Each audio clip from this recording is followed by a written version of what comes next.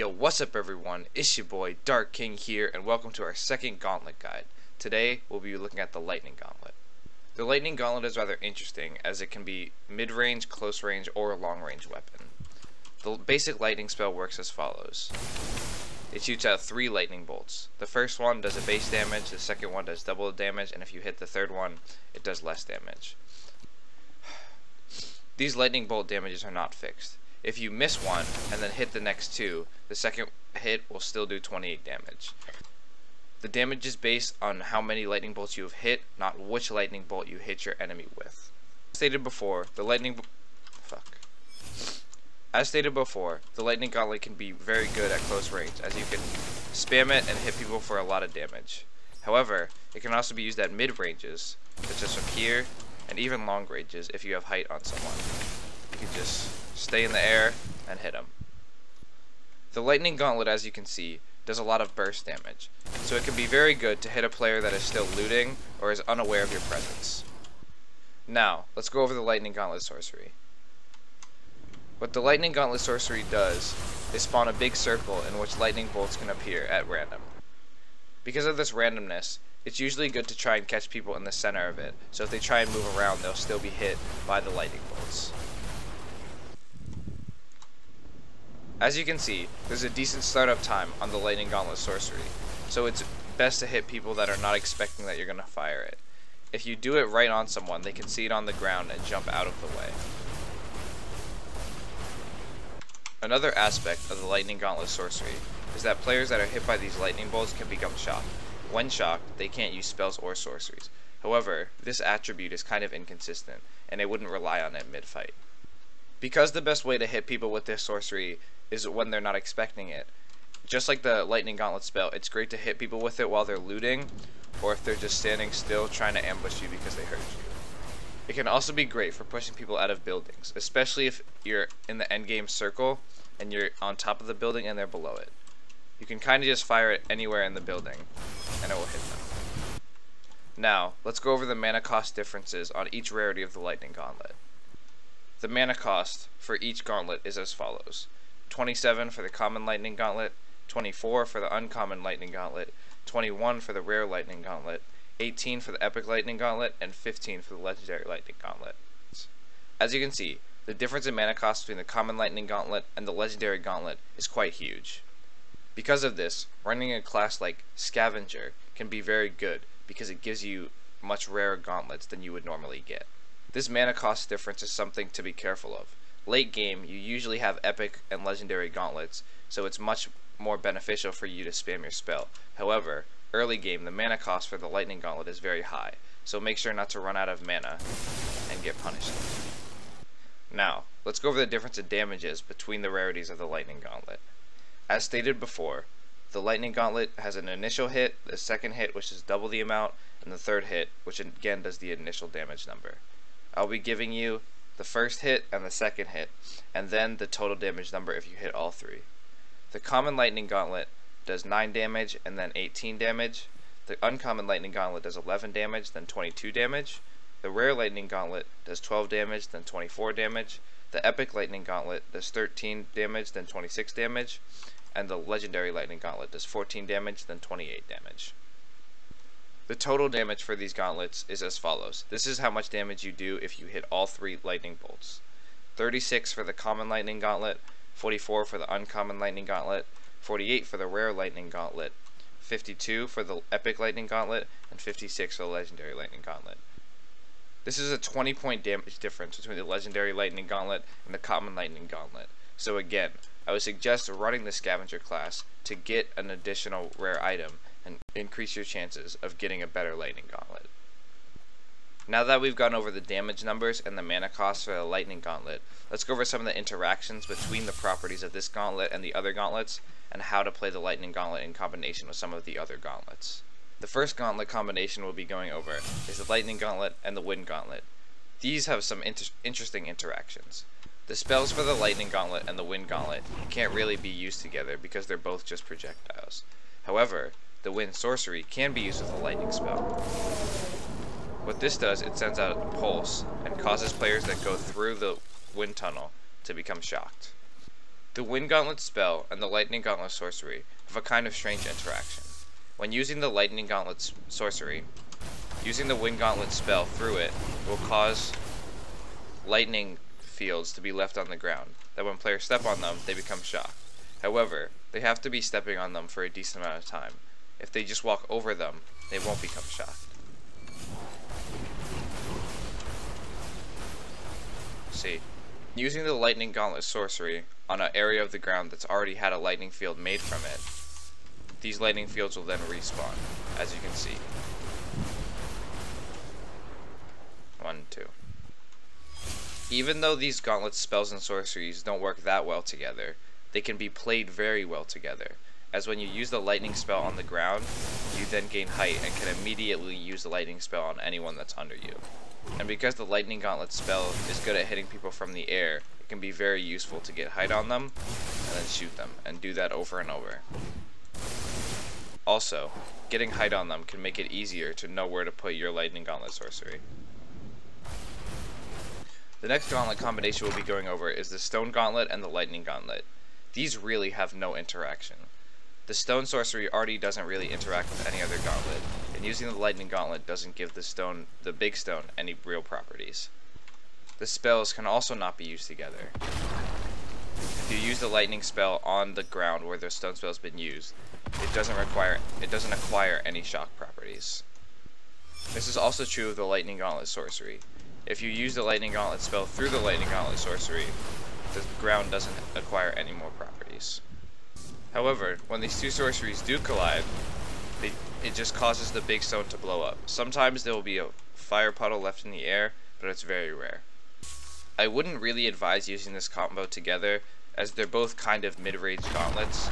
Stone Gauntlet can also be used at good, very close range, just like the Lightning Gauntlet. And since their spells and sorceries don't interact in a very cool way, they seem to not work very well together. However, if both these gauntlets feel comfortable to you, feel free to use them together. The Lightning Gauntlet and the Flame Gauntlet is also a combination that I wouldn't advise using together. They're both kind of mid-range gauntlets, and their spells and sorceries don't really interact in a very cool way. Since their spells are both projectiles, they can't really interact. Even if you shoot the fireball and then shoot some lightning at it, it doesn't really affect the fireball at all. When using the lightning sorcery, shooting a fireball through it doesn't do anything. The fire sorcery is a big wall of flame, and if you shoot some lightning bolts through it, this also doesn't do anything. The Lightning Gauntlet sorcery and the Flame Gauntlet sorcery don't interact at all. If you use them right on top of each other, nothing happens. This can be good for burst damage, as these are both kind of burst damage weapons. You can go boom boom boom, then shoot a fireball, 3 lightning bolts. However, when you pick gauntlet combinations, you kind of want your gauntlets to do different things to cover all areas, and these gauntlets just don't really do it. But, as I said with the last gauntlet combination, if both these gauntlets feel comfortable to you, you can use them together.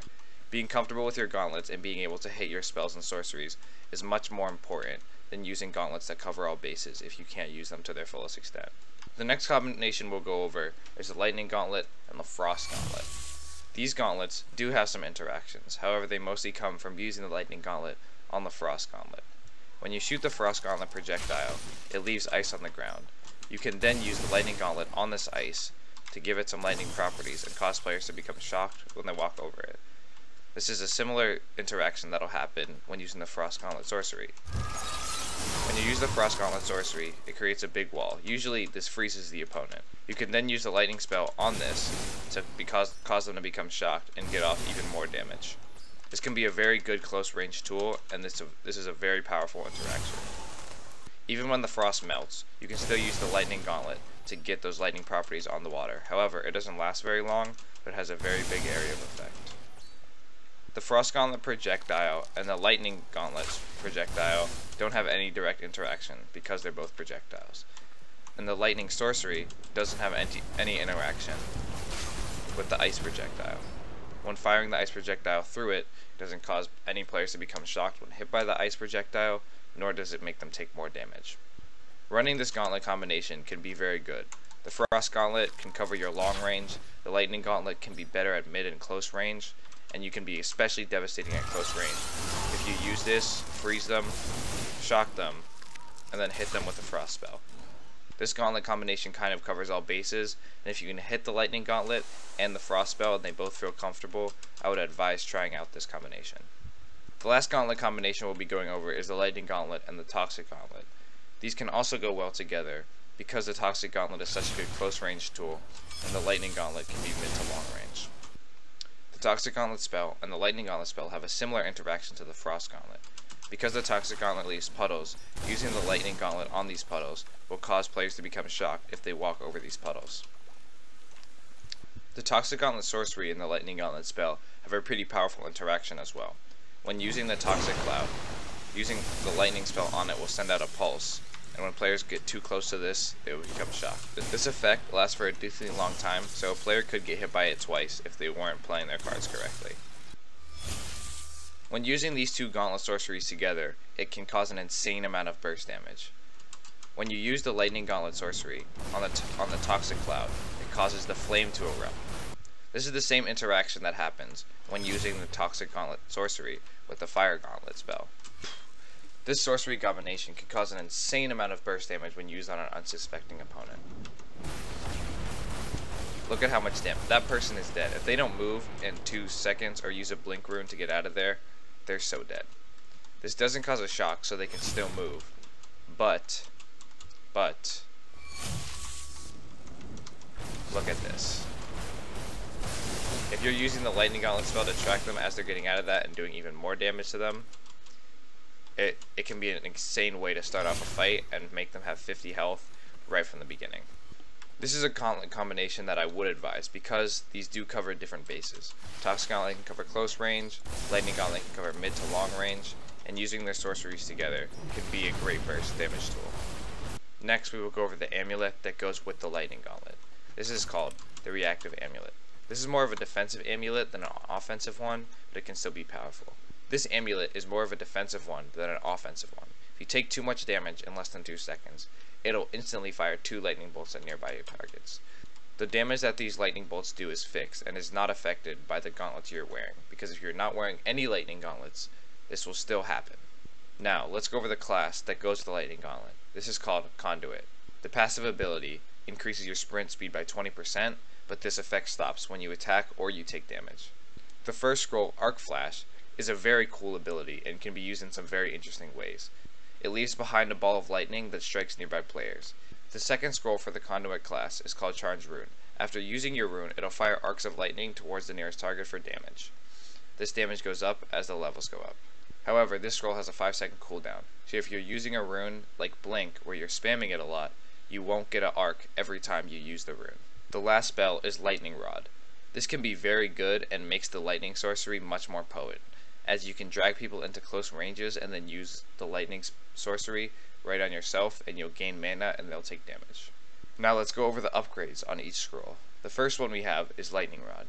This goes from 15 mana you gain to 30 mana gain.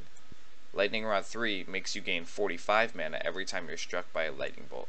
This basically gives you infinite mana and you can spam the spell as much as you want. Charge Rune 3 causes enemies to take 40 damage, which is a large portion of their health. Arc Flash 2 makes your lightning bolts from having a 25% chance to a 50% chance to leave behind a ball, and then Arc Flash 3 can cause your lightning bolts to have a 75% chance. The order in which I would upgrade these scrolls would be to get Arc Flash first, your Lightning Rod second, and then your Rune Charge third. Now let's look at what exactly Arc Flash does. These are the lightning balls that get left behind, and this is the damage that they do. It's only 5. However, it can be very powerful if you're leaving behind multiple at the same time. That damage will really rack up. This makes it so that even if you're missing your spell, you can still be doing damage to enemy players. Let's look at how much mana you gain. Instantly, as I get hit by these lightning bolts, I'm gaining mana.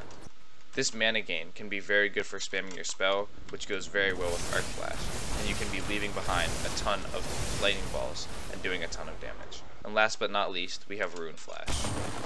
As you can see, as soon as I use my rune, it just did 40 damage to him. And now, when I have height, if I'm using the Featherfall rune. If you use the Blink rune, you can do a similar thing, or any rune for that matter. Boom. Bam. That's all for the Lightning Gauntlet. I hope you guys did enjoy this guide, and I will see y'all in the next one.